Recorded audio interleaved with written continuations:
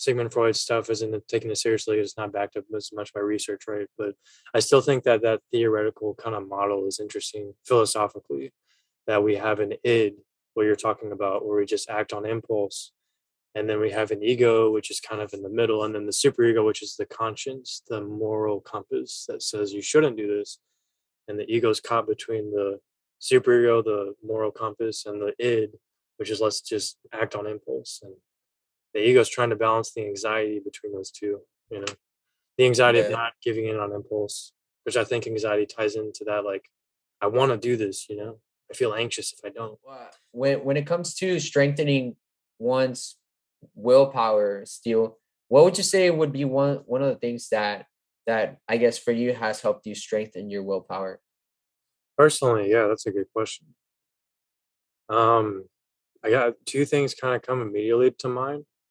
So, like, I think abstinence one from certain things, right? Not to specify right one, because abstinence, a lot of people assume, oh, that just means sexual abstinence, abstaining from sex or something. But abstinence can mean a lot of different things. It can mean abstaining from, like, I don't know, reading a book. I'm just joking. But yeah, Yeah, like that's one thing that or comes to from social media, or yeah, from that's social media. So that's one thing that comes to mind through my because I tried different like abstinence for different things like that in the past, and I did find that kind of does equal some changes. Interesting. But another one is perseverance, the development of perseverance. And what do I mean by perseverance? I mean going through like tough times, right? So like going through hardships and overcoming them and coming through them, a different person, I guess, or kind of realizing that you're stronger after going through that, like the loss of a loved one, or like when my biological father passed away, right? Because I live with my aunt and uncle, right? So like when my biological father passed away when I was in college, that was a huge thing that I didn't think would hit me that hard, but it did. And it was really an interesting thing to go through. It kind of started out with denial and then it moved to like I guess maybe depression or something close to that. And then it kind of translated to anger and I don't care about anything anymore. And then emptiness. And then it came out and by the time you get to the end of it, it's like strength. whenever we're little kids, we just do things out of emotion, or do things out of like uh whatever we're feeling. Like, hey, we're hungry, we cry.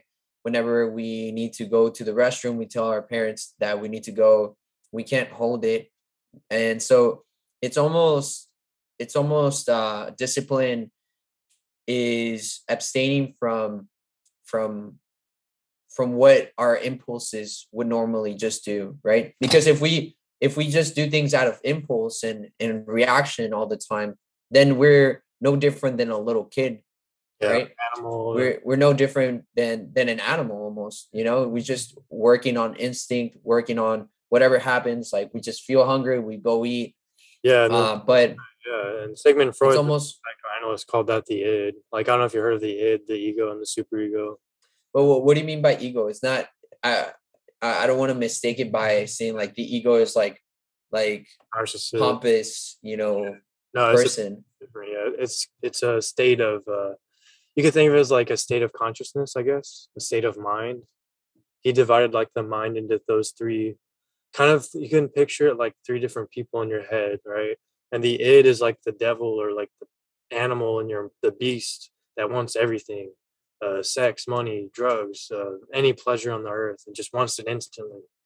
And the ego is like us, kind of like we're like rational, like yeah, maybe I want drugs, right? But I don't want to go to jail, or I don't want to ruin my brain, or something like that. That's the ego. It's in the middle, and then the super ego is like the moral thing. Like you have moral rules, right? Like you may believe certain things that are right and wrong that you don't want to do, and that's the super ego. So should we always do what the super ego wants? Yeah. So yeah, I mean, I don't know. I mean, Is that like ultimate discipline? yeah, I mean, and so the superego, that's a good question. The superego comes from our parents and how our parents raise us. Basically, like what do you call it? We integrate, it goes inside our mind what our parents teach us about morality, and that becomes the conscience could be thought of as our parents' voices in our heads, kind of. So yeah, I don't know. I don't know. I don't know if it's okay to So always. is super ego our consensus, or the person's consensus of what it means to be completely virtuous? so that the super ego changes between person to person. Yeah, if you want to go that route, it could. Yeah, because think about it. Not everyone's raised the same way by their parents. Feral children, for example, or someone who was abused or neglected, or their parents were addicted to drugs or something, right? So they may not have the same conscience, moral compass as you or me. Like we all have this darkness in us, and we kind of do. Like we can all have these dark thoughts if we want to, and some people may struggle with it, right? That's the idea. That's the id. The id is those dark thoughts, those dark temptations and impulses in our minds. Yeah. It's a battle. Some people battle with it more than others, and some people lose the battle, and some people conquer the battle. There's this aspect in almost like to the words that you used, a reset button, to say like, hey, I'm gonna remove social media. I'm gonna remove unnecessary use of like computers, or that we're so surrounded by dopamine it's triggered like triggers. Yes. It's not just Christianity. Like there's a lot of other cultures and like religions that kind of developed these abstinence procedures, and I think it's really interesting that it wasn't just Christianity, right, that came up with that idea. If you look at Buddhist monks, a lot of their practices with meditation and mindfulness involved abstinence, right? Seeing other people not satisfied with all these pleasures in life and on the earth, right? So like Solomon in the Bible had all the women and riches that he wanted, and he found himself still unsatisfied. You would think it'd be the opposite, but found himself unsatisfied. People who get really kind of dependent on drugs, often after a while, the brain changes a certain way and they're unable to experience the same pleasure of the drug as they were before. And then using the drug becomes more about avoiding withdrawal than actually experiencing the original pleasure of the drug. And so it actually becomes more suffering than pleasure.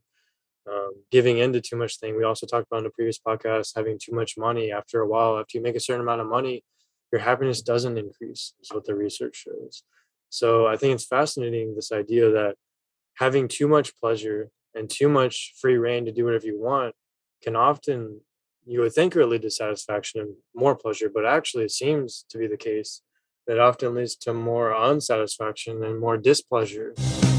And I know I mentioned also Jordan Peterson, how he talks about pornography, right? And how like heavy use of pornography is so easily accessible now, like on the internet,